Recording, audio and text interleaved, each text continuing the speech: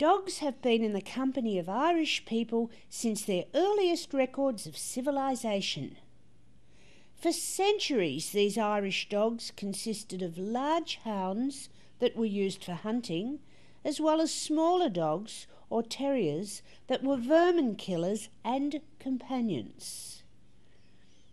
As the Irish feudal system evolved, the hounds became the property of wealthy landowners and people of title and standing, while terriers belonged to tenant farmers who could not legally own any chattel or animal of any value.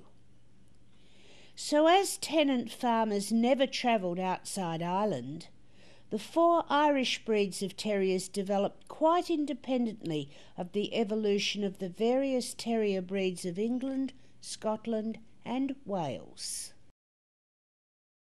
The Glen of Imaal originated as a specialised badger hunter. He was also valued for his abilities around the farm and in the sporting field, even partaking in the occasional organised dog fight. Historically, he is best remembered as the turnspits dog, as he propelled a dog wheel in a treadmill device used for operating churns or fire spits in ancient Irish kitchens. Although the Glen has been known in Ireland for centuries, it is only in the last couple of decades he has appeared in show rings in the rest of the world. The Glen of Imaal is the shortest of the 4 Irish Terrier breeds, standing no more than 14 inches high.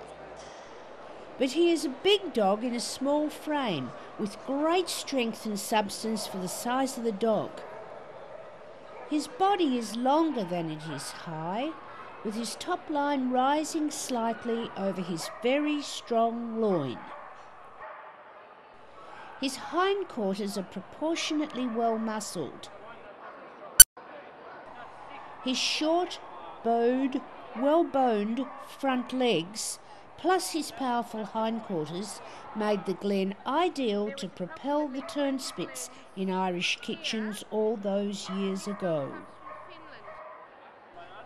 The Glen's head is of good width and fair length, with extremely strong jaws and teeth. His ears should always be small and rose-shaped or half-pricked.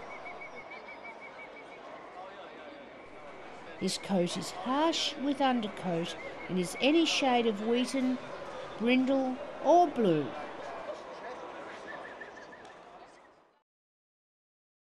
The 3 other breeds of Irish Terriers stand just over 1.5 feet tall. Their function, as well as their origin, appears somewhat intermingled. When the tenant farmers worked their small, badly fenced potato gardens, the purpose of their terrier was as a guardian of the household and general utility dog, as well as keeping the small farms clear of pigs, neighbours' domestic animals, rats and other vermin. This patrol went on 24 hours a day.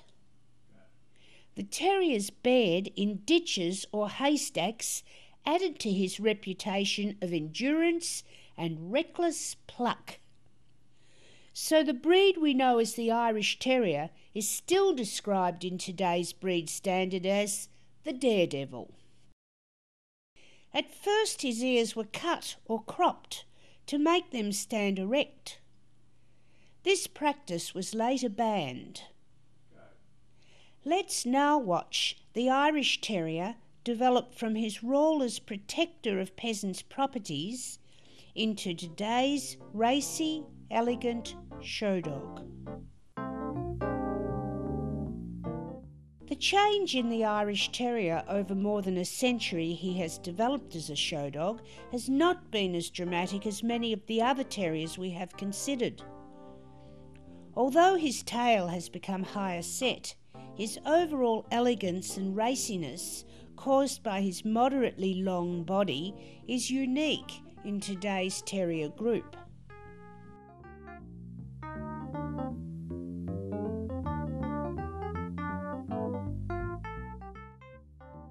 A straight and almost flat coat has always been prized, originally designed not to hinder his activities as a vermin hunter.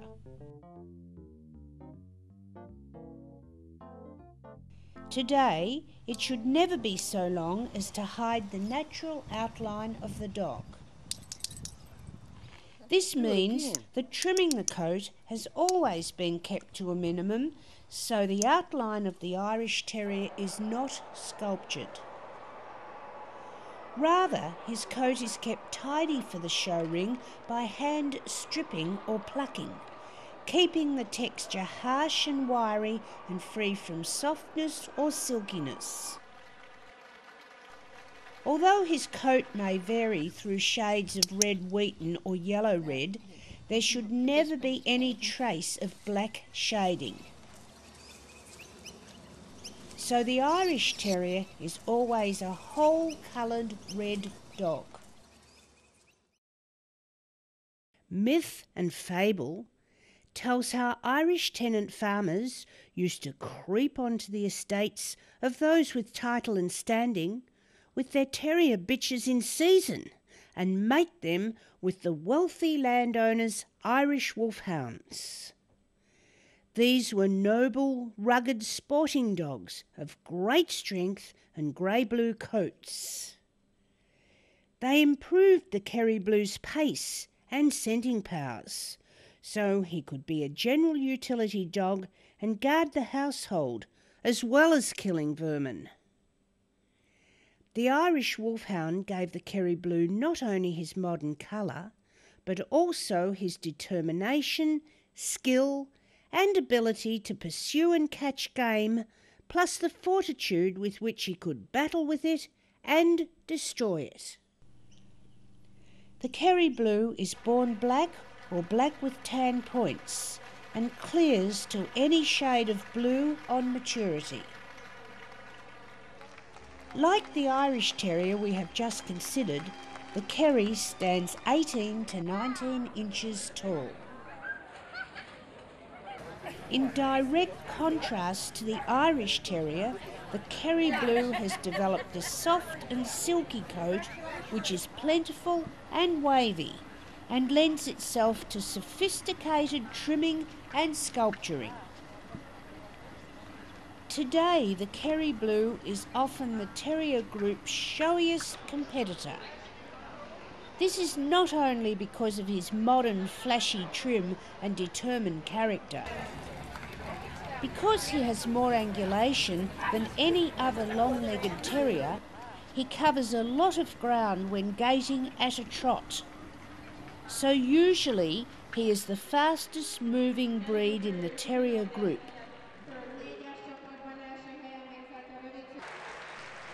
Together, these factors give the Kerry Blue definite style, which so often catches the judge's eye when competing against other breeds at dog shows. Although documented origin of the soft-coated Wheaten Terrier seems lost in the mists of time, loose references to open-coated Wheaten dogs have occurred for centuries in Irish records and writings. Wheaten and Kerry Blue puppies used to be born in the same litter, evidenced by the black tips this 6-month-old puppy still carries on its immature coat. This black will grow out, leaving a clear Wheaten colour when the adult coat develops. Soft-coated Wheaten puppies are born with smooth and close coats. These puppies are 2.5 weeks old.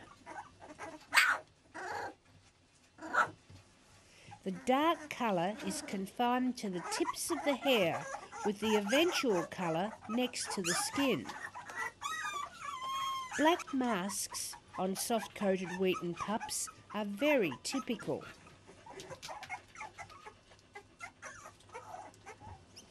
This mask is beginning to clear, although the overall colour of these 6-week-old puppies remains surprisingly red.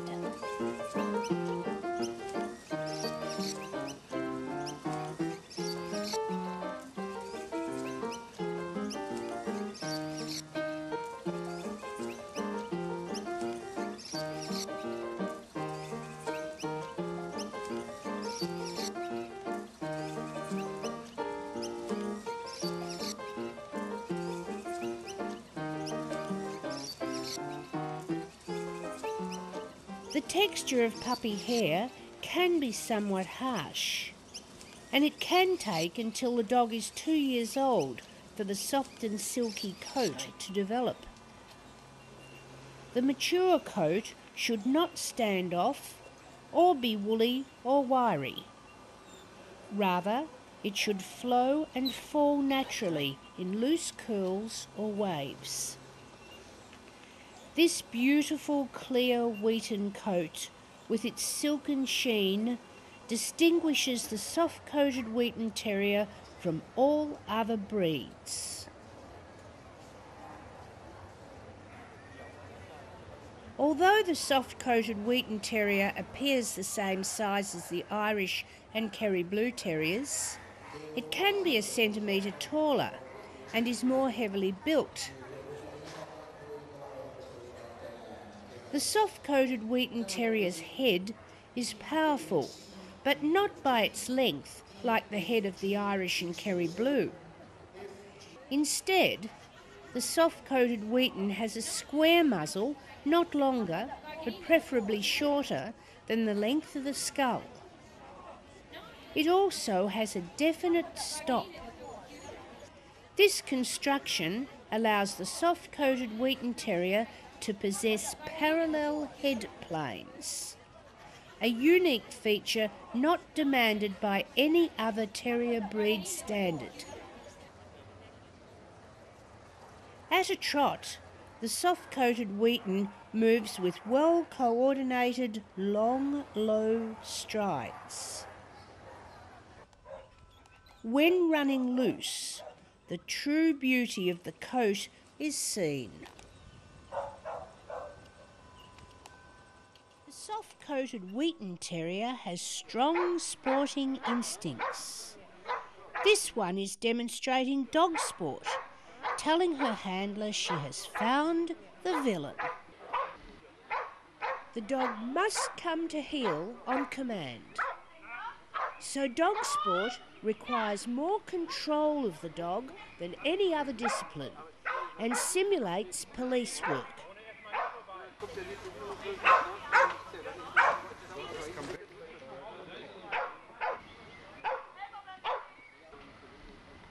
This is a mock arrest. When the villain runs, the dog must grab the sleeve, but release it immediately on command.